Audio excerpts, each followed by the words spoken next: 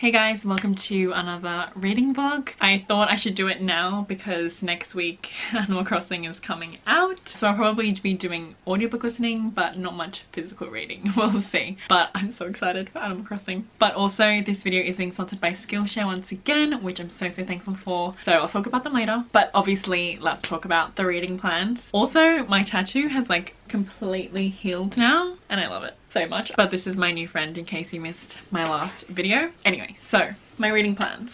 So I actually just filmed my Owls TBR and one of the books on there is Harry Potter and the Goblet of Fire. But I said in that video that I'm planning to read some of this during March, which is March now, and then finish it in April. So I'm currently like literally on chapter 2, I think. Yeah, chapter 2. But I'm really in the Harry Potter mood and I can't wait to just, you know, with everything going on in the world, just be cozy in this world with these characters that I love. So I really just need this comfort read at the moment. So I'm so excited actually. I'm planning to read some of this today, but I'm actually reading the illustrated edition. It's just really heavy to hold. But yeah, I'm reading the illustrated edition and I also have this open while I read the illustrated edition so I can annotate throughout.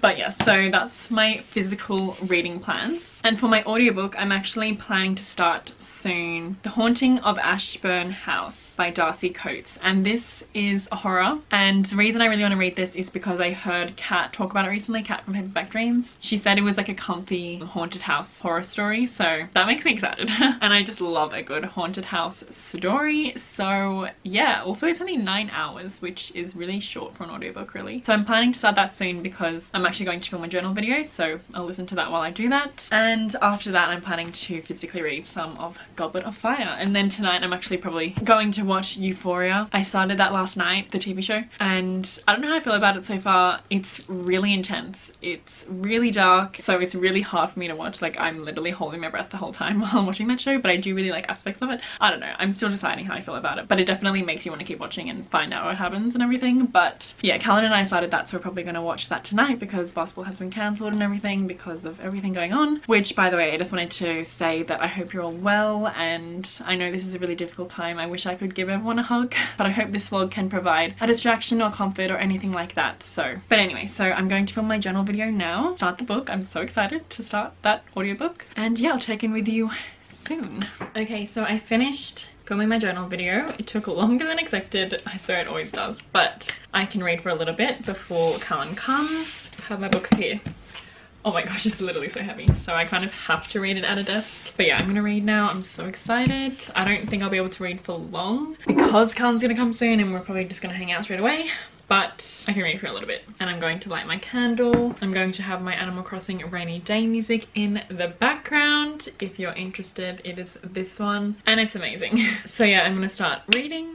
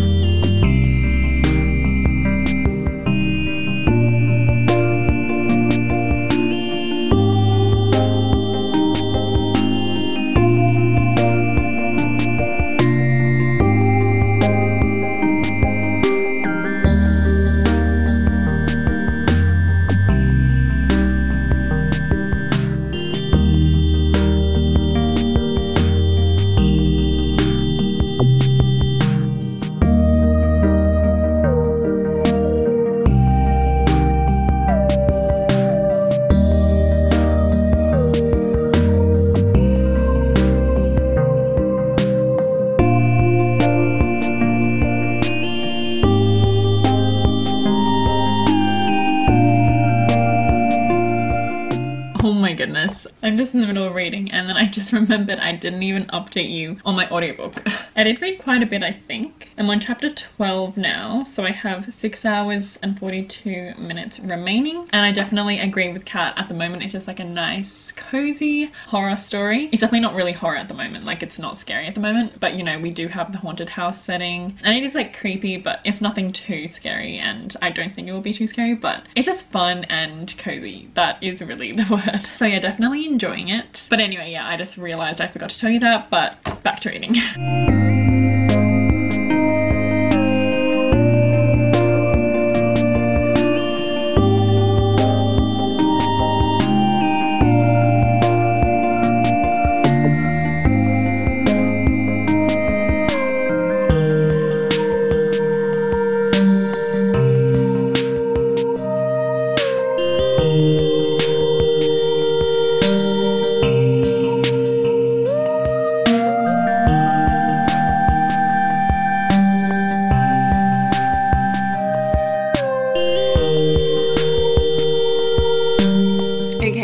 it's been like over a week, I think. I have been really sick this week, so I haven't been vlogging. Thankfully, I'm feeling a lot better now. I'm not like 100%, but I'm nearly there. So anyway, I'm actually about to go live on YouTube soon. So I've just set up my little area. I have my beanbag and everything. I'm planning to do like a read with me / game with me live. I think that'll be really fun. But before I go live, I wanted to update the vlog and tell you about the reading that I've done. Oh, and also Animal Crossing came out, so I've been playing a lot of Animal Crossing and it's everything I could have asked for. If you want to know, my villages that I got are Plucky and Dom. I have apples for my fruit and I really hate Plucky. I really love Dom, but Plucky is just not my favorite. Plucky is really rude. Yeah, so I'm excited for more villages to come. But yeah, I'm loving Animal Crossing so much. I'm so happy it's finally here. It feels like I've been waiting so long, but anyway, I have been listening to more of my audiobook while I've been playing. So I actually only have 3 hours and 38 minutes remaining. So I'm over halfway through and I'm still enjoying it. It's definitely not too scary and it's like not amazing or anything. I'm just like listening to it. It's just fun at the moment, but it's nothing like amazing. But yeah, and then I've also made some more progress with Goblet of Fire. I'm now on page 248 and this is honestly the perfect book to be reading right now. Like, it's just making me feel so happy and cozy and safe. So I'm just absolutely loving this reread. Also, I've decided that because I was actually planning to read the illustrated edition physically, but it's so heavy and it's really annoying me, so I actually decided to just read this physically, and then once I've read however many chapters, I'll flip through the illustrated edition to see like the illustrations, which by the way there aren't that many, which makes me a little bit sad. I guess that they had to limit it because it was so huge, but I feel like I'd rather like part 1 part 2 to have more illustrations. I don't know. Like, they didn't even do an illustration for when Bo Baddens came in, and I was like, what the hell. So I also wanted to talk about some book mail because while I was sick in bed, I received a lot of good book mail. So this is a book that I got off Book Depository, and it is The Nightmare Before Dinner, and it is a cookbook. And obviously I'm moving out, so I want to slowly buy some cookbooks and stuff because I'm going to be cooking more. So when I saw this, I was like, oh my goodness, this is so cool, because I actually didn't know there is the Beadle House in New York and some other place, I think. And it's basically like a Tim Burton inspired restaurant, and it looks so cool, and now I really want to go there one day. But anyway, so the owner and like the founder of the Beadle House released this cookbook, and it's obviously like The Nightmare Before Christmas, The Night Before Dinner. I absolutely love it, and I haven't tried cooking anything yet, but it's really cool. And at the front it gives you like the vegan options, so it has all the vegan substitutes, which is really cool. And yeah, it's just so cool, and I also just love like what it looks like and everything. I think I'm going to display it in the kitchen, but yeah, I'm so happy with that. And then the book that I'm so excited about, The Art of Junji Ito Twisted Visions. So this was sent to me by Simon & Schuster Australia. I requested it because I saw that this was a thing that was coming out, and I was like, oh my goodness, this is like everything. So I asked them if they had any LE copies, and they sent it to me, and I'm so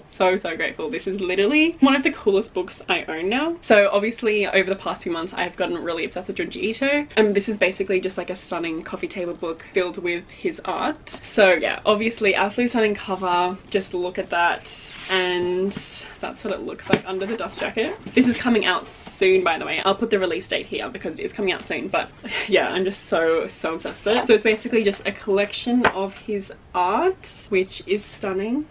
Oh my gosh, I'm just so obsessed, and I'm definitely going to be displaying this on my coffee table in my new place. I'm just so thankful. So thank you so much, Simon & Schuster. This is like one of the most exciting packages I've ever received. Like, I'm just so obsessed. Like, just look at that. I love it. Okay, then I received this cool box from Penguin. So this is The Dark Tide, and it's an arc. So this is actually so exciting because it's basically a dark fairy tale, and it has queer main characters, so I believe that is a female-female romance. So yeah, and on the back it says Stephanie Garber's Caraval meets Sarah J Maas's A Court of Thorns and Roses. So yeah, it's a dark fairy tale fantasy about 2 girls who must choose whether to save themselves, each other, or their sinking island city. So I'm definitely super intrigued by this. I love a good dark fairy tale. So this is coming out in June, 2nd of June. So hope I can read it before then, but thank you so much for sending it to me. I am very excited about it. I have another box here, and this is from Walker Books.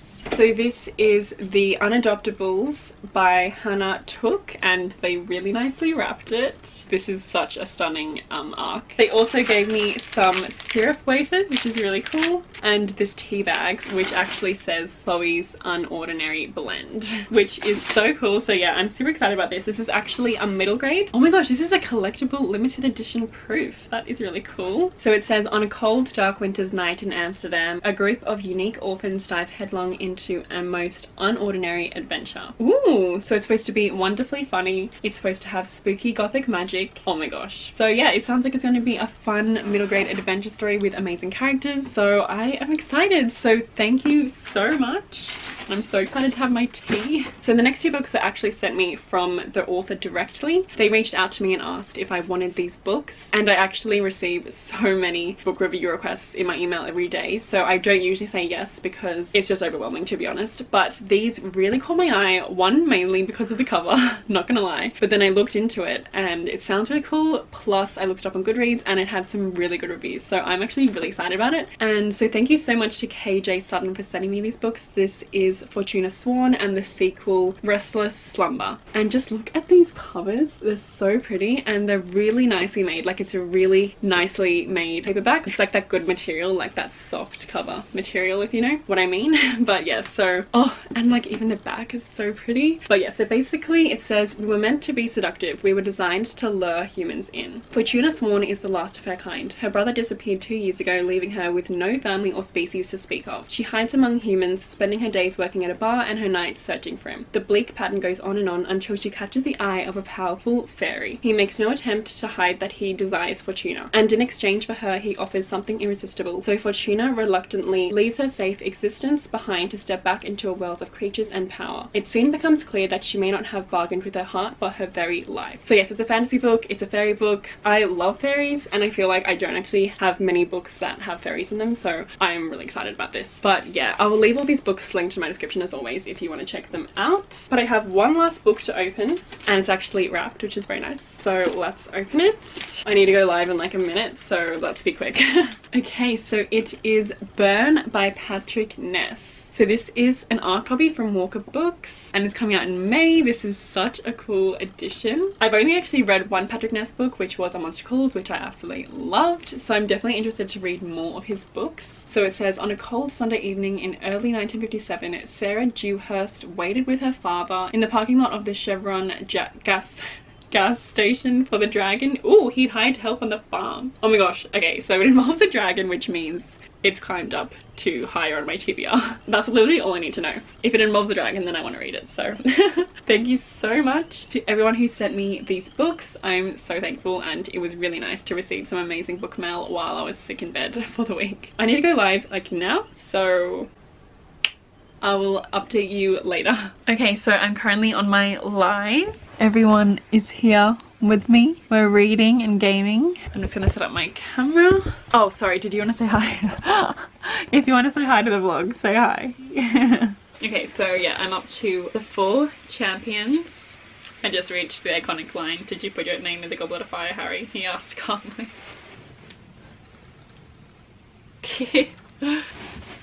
Wow, he ditched. Okay, so I just finished my live. It was so much fun. Thank you so much to everyone who came. It was literally just so wholesome and I loved it. But anyway, so I did get up to page 288 of Goblet of Fire, so I'm now on the Weighing of the Wands. Oh, and I'm just loving this. I think I'm planning to at least get to page 300 today, but I am planning to play more Animal Crossing, and I just need to chill out because I did speak quite a lot and my throat's starting to hurt a bit again. But before I do that, I wanted to quickly show you, because I was trying to show my live stream but it's obviously hard, but I want to quickly show you just around my town a bit, well, around my island on Animal Crossing, for those who care. Okay, so this is what I look like. I think I look so cute. Let me just get rid of my axe. I have the cute little bun. I designed this simple white sweater. I got my cool Nook ink slippers and my cute little Nook ink backpack. And this is my little house. I got this house yesterday and I love it. I have some little decorations outside, like these flowers that I planted. and this cute little fireplace. But yeah, inside of my house, kind of boring. I haven't put much effort into the inside of my house yet because I don't have much cool furniture, so at the moment I've just stored things like everywhere. But yeah, this is not how I want it to look, but once it's cool I'll definitely show you because I'm really excited. So yeah, I also have my little workstation, and then I have all my bugs and fish that I'm planning to donate to the museum once it opens, as well as some fossils, so that's not always going to be there. I put this cute little fireplace here. I planted some trees, so these are my coconut trees that I'm planting. So these are my coconut trees that I planted yesterday, and yeah, so that's pretty much it. These are some flowers that I planted, but yeah, I'm so excited for my island to just get super cool, and it's going to be amazing. So it's later in the day now. I was actually playing Animal Crossing and I went to my first friend's island. I went to Caitlin's island. It was so fun. It literally made me so happy. It just reminded me of the good days when I would play Animal Crossing in year 6 and my friend and I would visit each other's towns. Yeah, so it was so fun. But I've actually just been working on my Patreon letters, and now I'm just going to get up to at least page 300 of Goblet of Fire. I'm actually on the phone to Telstra, so I have their stunning hold music as my background noise, but yeah. But yeah, so that is my update, and yeah. Okay, so it's been a few days. I haven't updated because I actually started to feel a bit worse, like I felt sick again. But I'm actually just going to play some Animal Crossing while listening to more of my audiobook, and hopefully I can finish that book soon.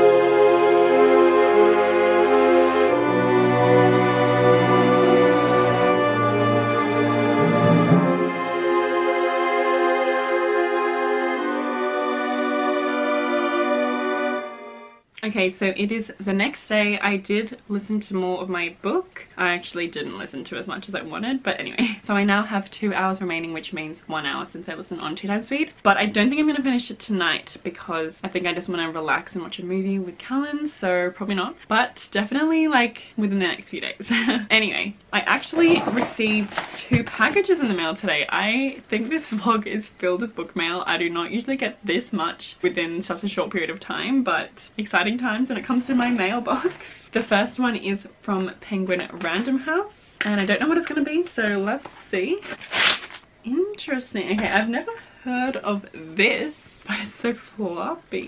Okay, so this is The Last Migration by Charlotte McConaughey, and it is a proof. So when does it come out? Oh my gosh, it says it's coming out in September, so that's actually in ages. This sounds pretty interesting. It says it's a wild, gripping and deeply moving novel from the west coast of Ireland to Australia, heaven to me, and remote Greenland. Through crashing Atlantic swells to the bottom of the world, this is an ode to the wild places and creatures now threatened, and an epic story of the possibility of hope against all odds. I'm assuming it's going to really be focusing on how we need to save our planet and stuff like that, so that is actually really cool. And I don't have any books like that, so thank you. Okay, then I have this package, which I assume is also books. Oh my god, oh my god, this is so cool. Okay, look at this. Okay, so it's a book, but it looks like it's a VHS. It says, I know what you'll read this summer, Harrow Lake, and like, just look at this. It's so freaking cool. Look at that. Oh my god. Oh my god, this is so cool. Oh my god, this is like my new favorite arc. Like, are you kidding? I love a good VHS. So this is Harrow Lake by Kat Ellis. Bookbuster. Oh, this is so cool. So it says Stephen King meets Hitchcock for the Netflix generation in Harlow Lake, the most nerve-shredding thriller of the year. As you may know, I've really just been in such a thriller mood, so this makes me excited. This is such a cool arc. Oh my god, I literally can't get over it. So it says Harlow Lake is a small town with a gory history and its own monster mythology. Local legend has it that Mr. Jitters, a recluse, was trapped underground in a landslide and survived by feeding off the dead. Now that he's got a taste for flesh and wants revenge on the town that ignored his cries for help. Okay, this sounds so fun. Like, this is really high on my TBR. Yeah, like, this is so cool. And it sounds like just the... What was that? Oh my goodness. And the synopsis really intrigues me. Oh, this is so cool. So thank you so much, Penguin. Then I also have Camp by L.C. Rosen. So it says, she's all that for the drag race generation, the ultimate feel-good LGBTQ plus rom-com from the author of the acclaimed Jack of Hearts and Other Parts. Okay, so Jack of Hearts and Other Parts has been on my TBR. Like, I have wanted to read that. So this is super exciting. It comes out on 20th of May. So it says it's sweet yet sharp, screwball comedy critique of toxic masculinity within the queer community. This is another one that's super high in my TBR now. So, oh my gosh, amazing mail. Thank you so much, Penguin, for the books. Hey everyone, so once again it's been a few days, but I'm really feeling so much better now. I'm basically 100%, I would say like 95%, so I'm really happy about that. But I have made some more progress with my audiobook, but I haven't finished it yet. So I have 1 hour and 9 minutes remaining, so I will finish that book in this vlog.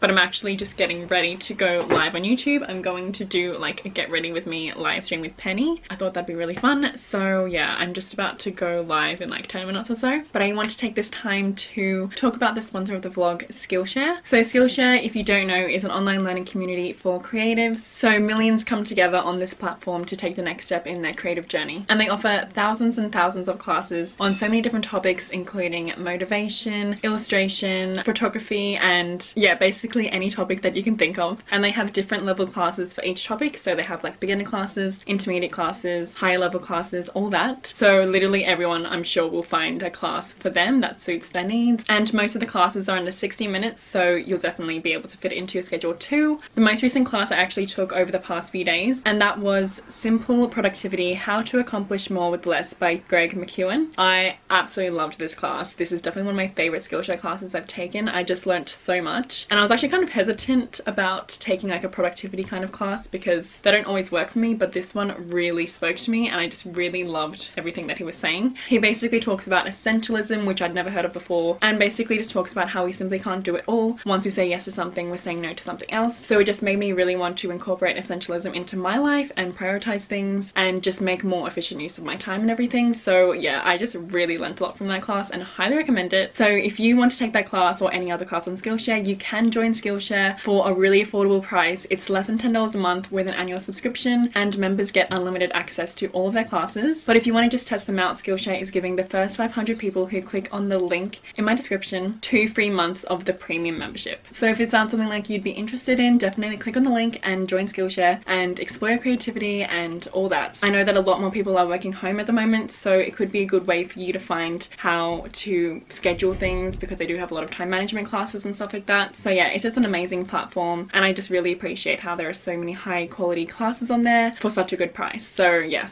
thank you so much to Skillshare for sponsoring the video. Once again, click the link if you're interested, and yes, so now I'm going to get ready to go live. I definitely need to go live now, and I'm also planning to film today. So yes, I'm excited, and I'll probably check in with you tonight and hopefully finish the book. So yes. Okay, so I finished my live stream and then Penny and I filmed a video. So now I'm going to finally finish my audiobook, The Haunting of Ashburn House, play some Animal Crossing, and I'll update you when I finish with my final thoughts. Okay, so I finally finished The Haunting of Ashburn House, and I think I'm gonna give it a 2.5 stars. It was like a 3-star through most of it, but like, I don't know, I just feel like it kind of got boring and like it's nothing special. Definitely didn't hate it, but like I'm gonna forget about it in like a week, you know what I mean? So I think 2.5 stars is the rating, possibly even 2, but I think I want to be a bit nice. So like, because I didn't like hate it, I don't know. I think it's 2.5 stars, but yeah, it definitely wasn't scary or anything and pretty forgettable to be honest. But I can finally update my bullet journal. I feel like I haven't added a new book in ages because I feel like I haven't finished reading a book in ages. So I'm excited to do that. So I'm going to do that and then I'll end the vlog and yeah.